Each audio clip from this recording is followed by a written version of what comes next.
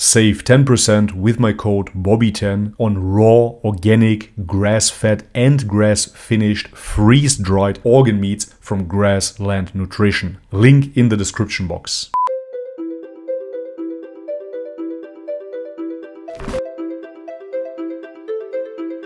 Alright guys, welcome back to the channel. If you're new, my name is Bobby. Guys, we're back to react to Dr. Zakir Naik, this time with this video An Atheist versus Dr. Zakir Naik, worth watching. The video is a bit older, therefore the quality is not as crisp. Nevertheless, I can't wait to see the human lexicon in action again. Dr. Zakir Naik, the man with an answer to everything. Let's have a look. Now, I believe that we have some questions from the brother's mic on the left-hand side. Go ahead. Hello, Dr. Zakir Naik. My name is Harris. I'm from Phoenix, Arizona in the United States. I'm an entrepreneur and a marketing manager. Two of my friends in America have converted watching YouTube videos of you. One of them a Christian, one of them an atheist. One of my friends... he seems to me like he's putting on an accent. Doesn't seem American to me. How to deal with an atheist DVD of yours, which I did watch. But that didn't answer my question. And I've asked this question to a lot of people with no satisfactory answers, a lot of intelligent people. Of all the scholars that I've ever watched on YouTube, in my opinion, you are the most rational, logical, easy to understand kind of scholar that I've ever come across in my life. And easy to understand for sure. It's really important that this question is answered because I've never had a satisfactory answer for this question. My question is like a coin with two sides. The first side of it is this, and this is the question. I'm somewhere between an atheist and agnostic. I'm not sure where. Which would make more sense. The agnostic position at least admits that they do not know. Fair enough. The atheist position, on the other hand, is anti-theism, so therefore makes an absolute statement about God. At the same time will claim that morals are relative, that truth is relative, that there is no absolute truth. But you're making an absolute truth claim, but saying that there is no God. How do you explain this, atheists? God has created this entire universe. And the Quran speaks a lot about definitely not American. It's taken so many days and mountains and this and that, and life is going to be a test and whatnot. My question is, way before God decided to create this entire universe, before he decided to put human beings, before he decided to send Prophet Muhammad or Adam and Eve, way before he even planned about doing any of this, he knew the end result of it. He knows in the end, he will be disappointed by certain people and he will throw them in hellfire. He knows they will be burning. He knows they'll be tortured, and that is when they'll be repenting for what they've done. Way before... Yeah, it's a limited belief yet again, because there is no before within God. So God created and it was. That's basically what it is. We here in our temporary time frame, in our illusion of matter, space, time, we see it a certain way. We see that there is a beginning and an end, but there is no beginning or end with God, and therefore God created. There was no yesterday, there was no past, there was no future. God simply created. He created the entire universe. He knows the outcome is gonna be bad. It may be good for certain people who are in heaven, but he knows that he can save those people. But you don't even have a reference to good and bad. Why is it bad to go to hell? As an atheist, yet again, you have no universal morals, so therefore why would you claim that going to hell is bad? Out of your relativistic worldview, it is equal. There is absolutely no differentiation. It is equally good, equally right, equally wrong. It doesn't matter. It's just relative. Going to heaven or hell shouldn't even concern you. From being in hell, way before he even decided to go ahead with the creation. Yet he decides to go ahead with it, with all his godly logic. Why would he... And on top of that, he's playing God right now by believing he knows the outcome. You don't even know the end of the story. Only God knows. So why do you assume that it ends in some sort of tragic? Want to do that.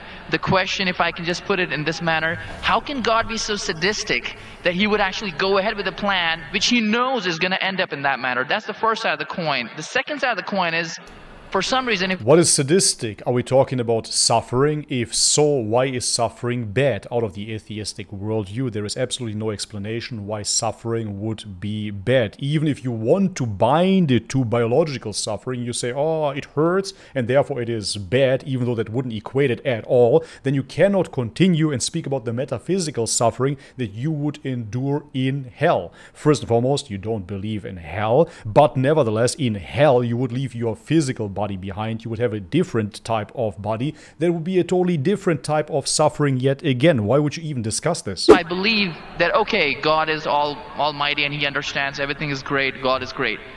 Why is God insisting in the Quran that look at the mountains, look at the protons, the electrons, this and that, everything is so synchronized, how amazing I am. Why is he forcing us to find his creation amazing when it is a piece of cake for God? I mean, he just had to say kun and it was done. Then why is it a big deal if God has made this entire universe, which is so amazing? Because for God it's nothing. So yeah, isn't that amazing? So for God it's absolutely nothing. For him it's really no big deal to create this entire universe, multiple universe if he wants to. It's no big deal to him, but to you it is. And the Quran addresses you, of course, and shows you the beauty within this world. It is for you. not be really amazed Enjoy. at his creation. He can do much more than this. So I do not understand why he wants us to respect what he's done or find it amazing what he has done. Again, for the sole reason that it is amazing. The brother asked for a very you. good question. Gratitude. And a very intellectual But as an atheist, you don't need to show gratitude, so it's fine. question. It's a very good question. Is it And though? he has seen some of my tapes on YouTube, even of atheism. And this question that's troubling him, he hasn't got the answer to.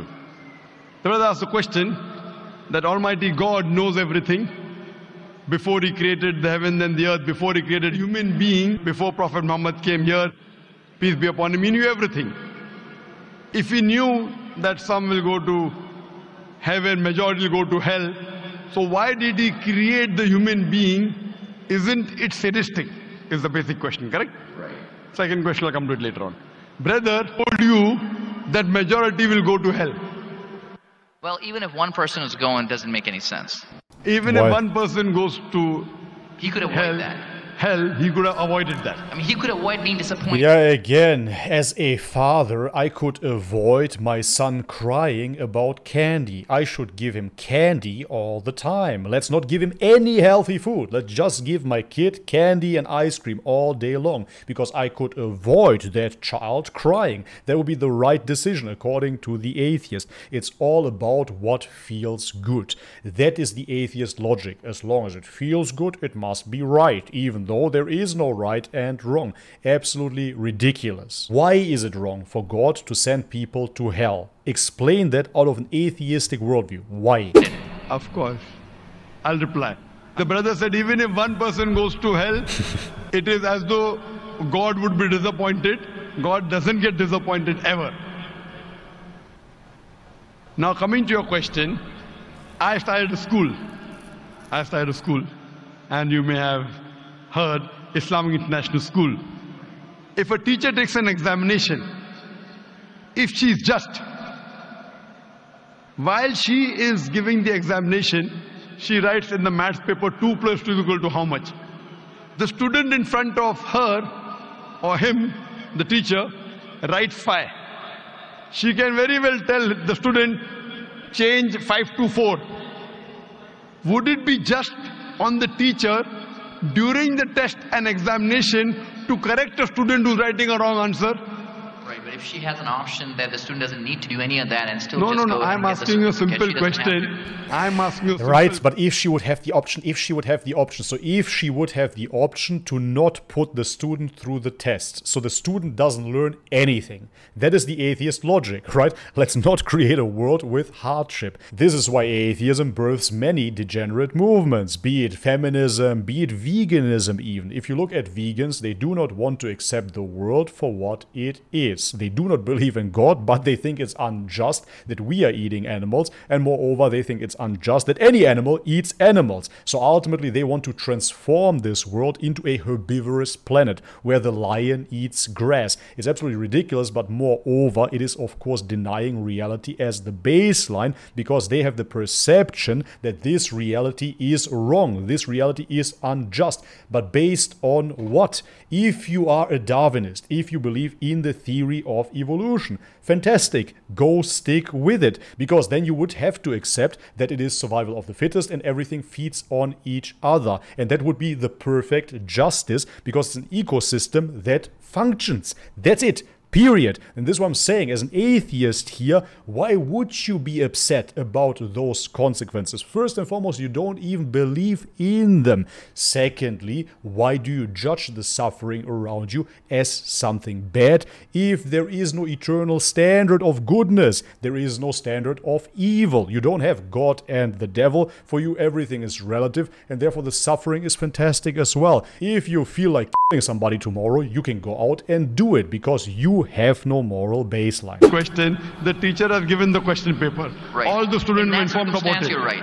For that particular situation, For that particular situation, the teacher can tell, dear student, change 5 to 4.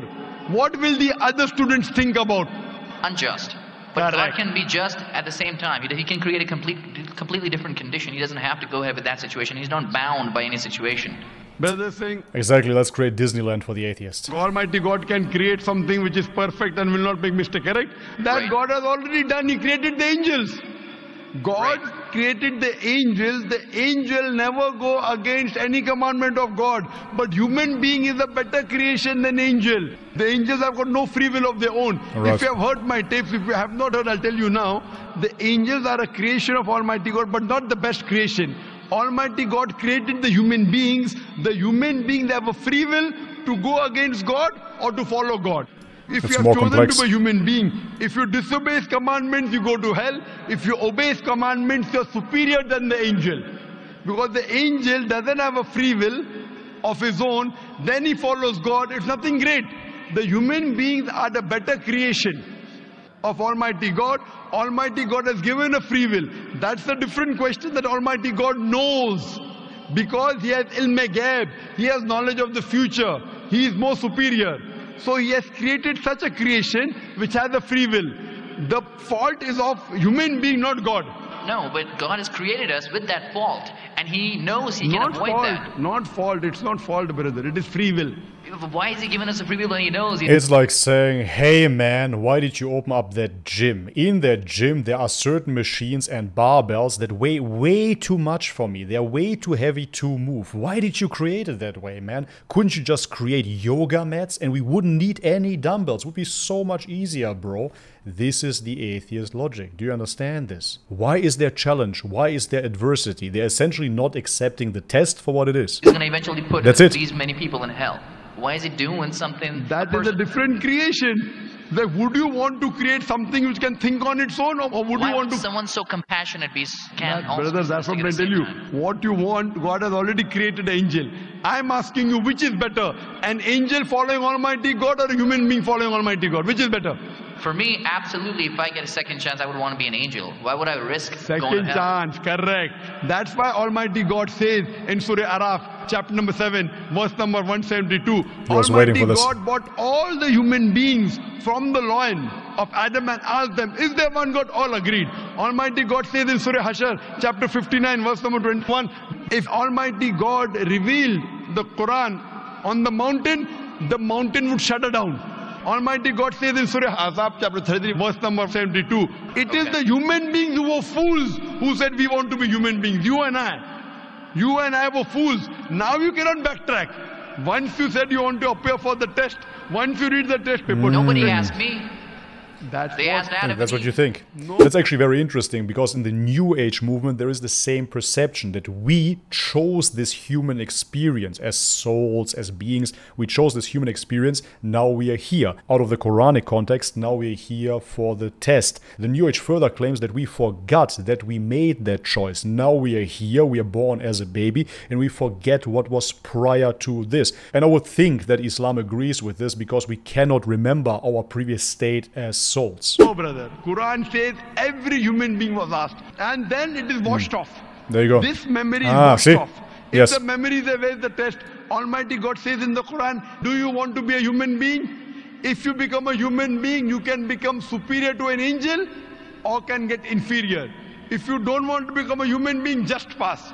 Even for argument. That makes absolute sense. To use modern day terminology for this yet again, it is as if you would put on a VR goggle, you immerse yourself into a virtual reality, you're playing a game. Ideally, you want to forget that you're playing that game, so it appears even more real to you. And this test wouldn't be a real test if it wouldn't appear real to us, even though the Quran states, of course, that this life is nothing but the enjoyment of delusion. So therefore it states that this world is a delusion. Ultimately, it is not real. But nevertheless, the test itself appears to be real. For it to appear to be real, you would have to forget where you came from. Even in that. Please let me complete. That's awesome.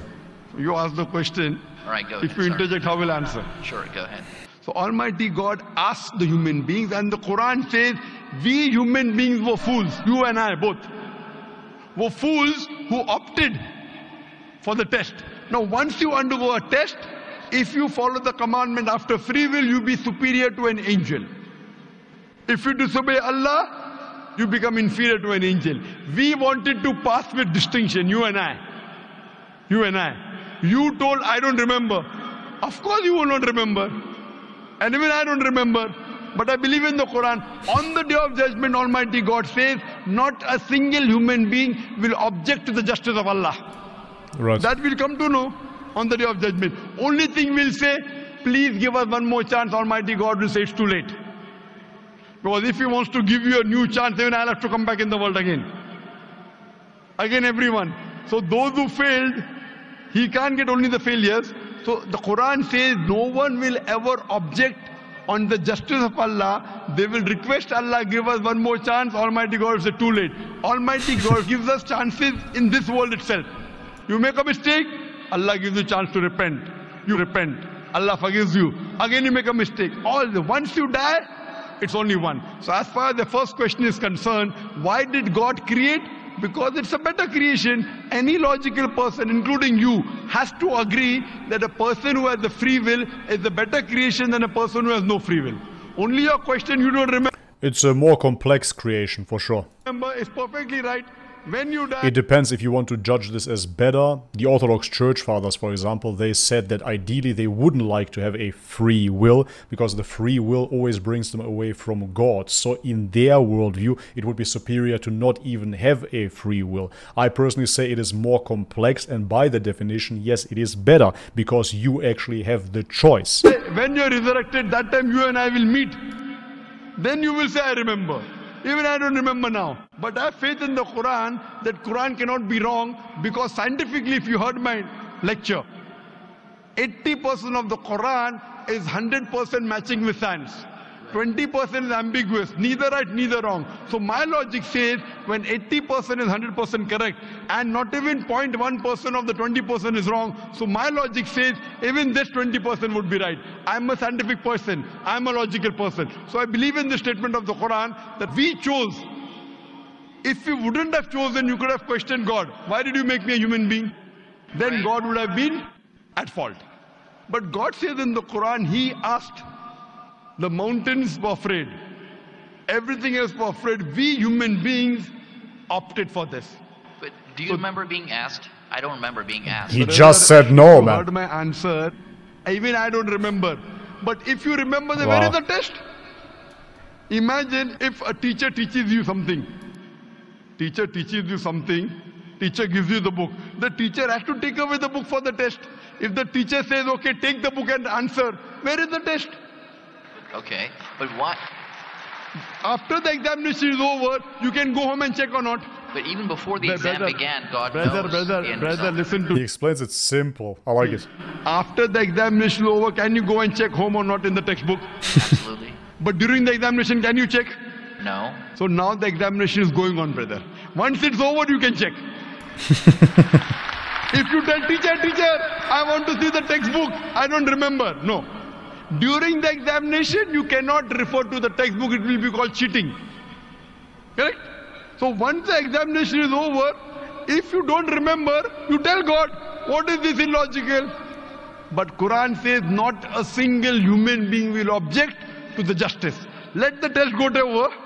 So today, I being a scientific person, I being a logical person, based on my knowledge of science, based on my logic, when I read the other scriptures and when I read the Quran, I find Quran is the only book, only religious scripture on the face of the earth which passes this test. So therefore I, being a scientific person, being a logical person, agree, okay, fine. This statement of the Quran also has to be right.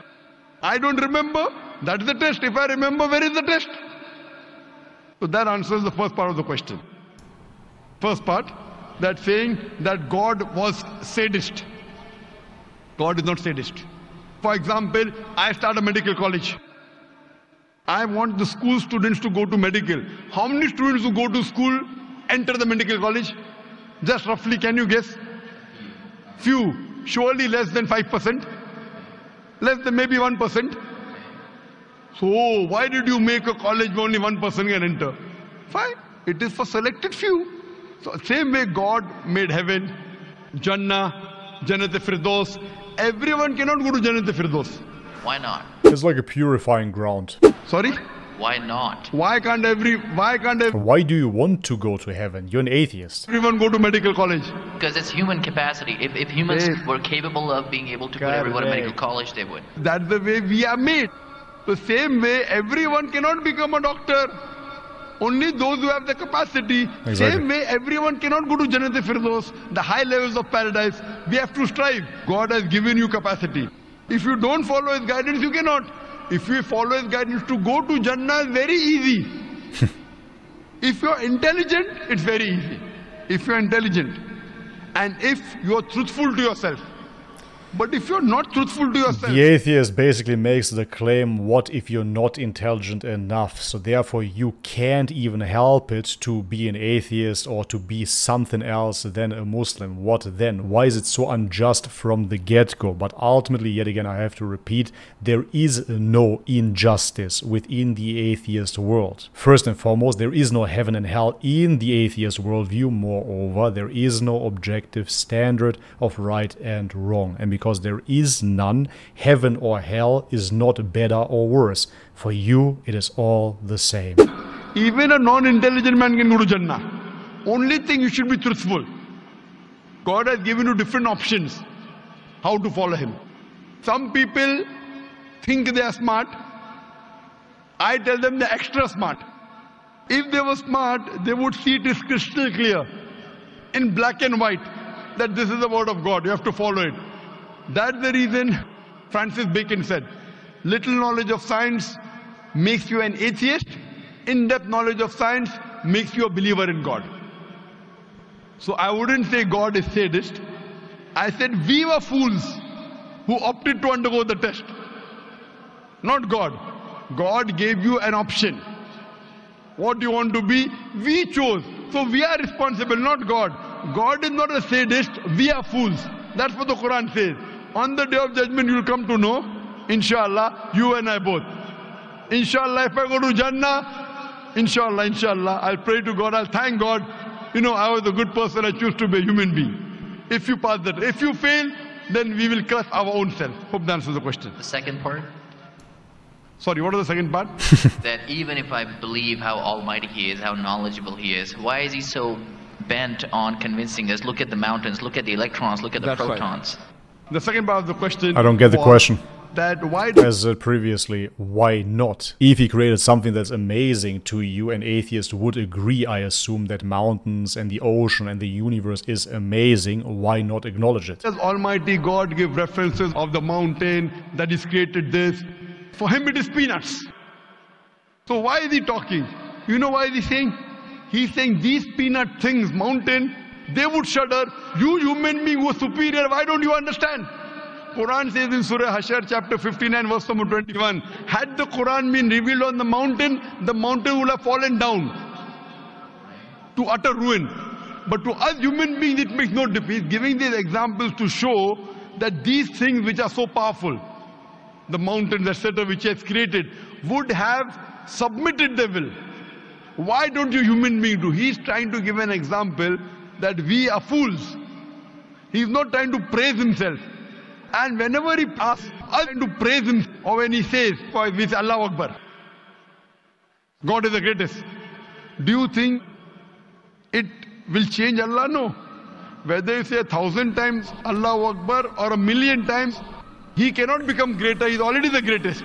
Yes. The reason we say these things is because it is our human mentality, our human nature, that we follow the people who are famous, we follow the people who we praise. For example, aside from that, it is not for God, as he said correctly. God is already complete, God is already perfect, there is no lack within God. The praise towards God is only to put yourself back into place, so you understand your place. I spoke about this previously. When you look at martial arts, for example, I love martial arts because it humbles you, it brings your ego down, and it puts you into place. When you go to jiu-jitsu, for example, you submit a bunch of guys and then some guys submit you, so you are being put back into place, back where you belong. This is extremely important to the human mind. Otherwise you think you are the greatest, and you're never the greatest. God is the greatest. You can experience similar things when you go out in nature, and you will experience the jungles, the mountains, the ocean. You are nothing, you're just a speck of dust in comparison to the power of nature that has been created by God, which is eternally powerful. And therefore saying Allahu Akbar, in this case God is greater, is only for your own benefit, your mother has a heart to attack. humble you. There is an unknown person on the street who gives you the treatment, and you heard that the best heart specialist in the world is Dr. X. Now will you follow Dr. X's advice or the person on the street who you don't know? Dr. X. Why? Because Dr. X is famous, people know him, he's the best in the world. So the reason in our salah, in our life, we say Allah Akbar, Allah is the greatest, Allah is the most wise, Allah is the most intelligent. Why? If we say that, it doesn't benefit Allah, it benefits us.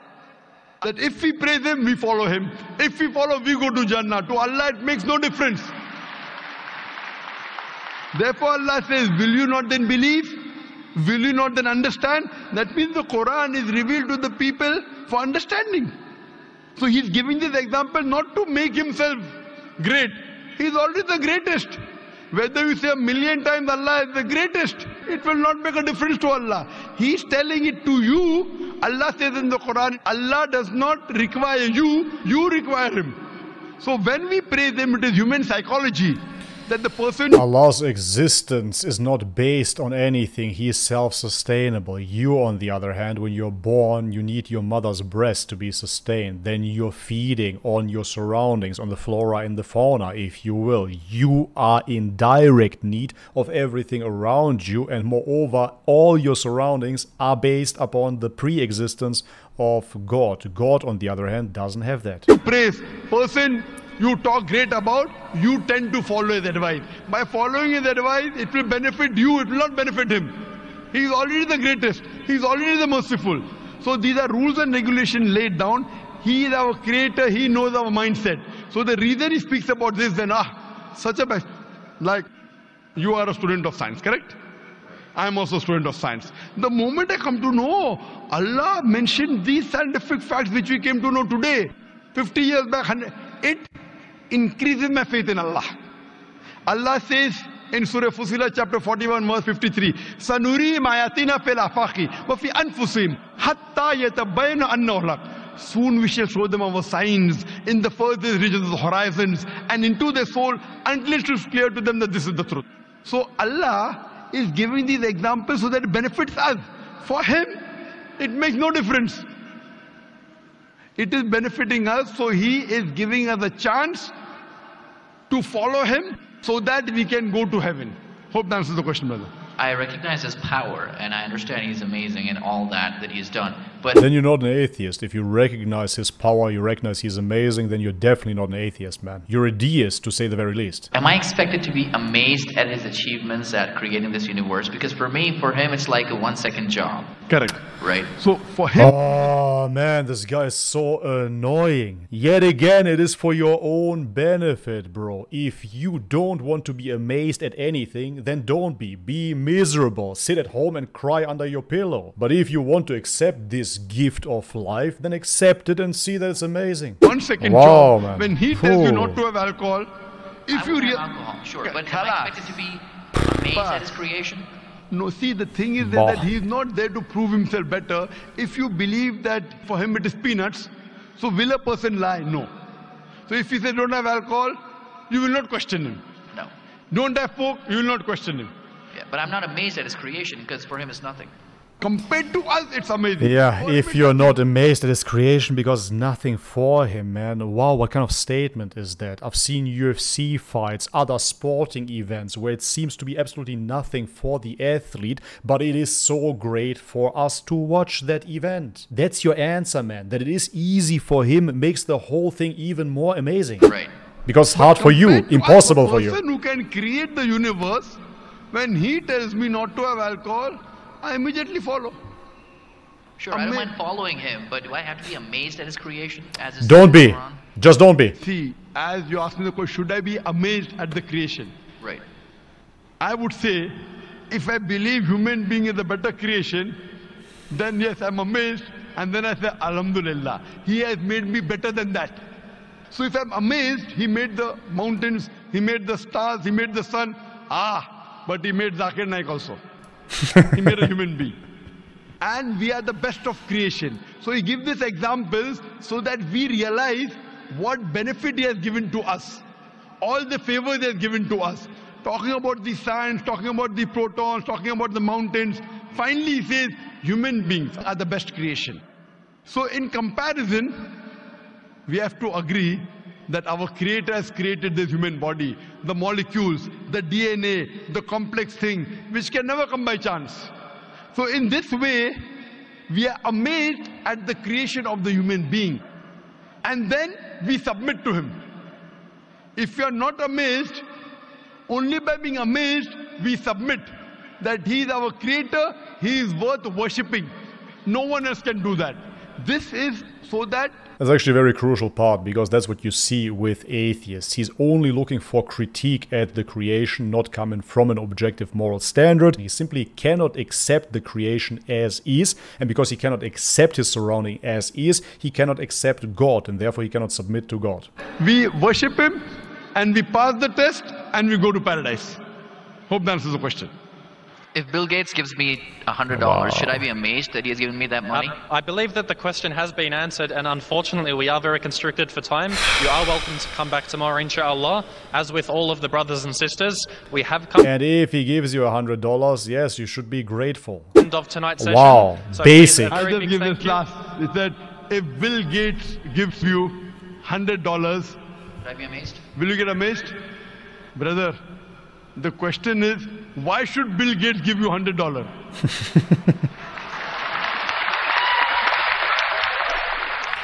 If you tell me a Tom, Dick and Harry gives you $100, nothing to be amazed.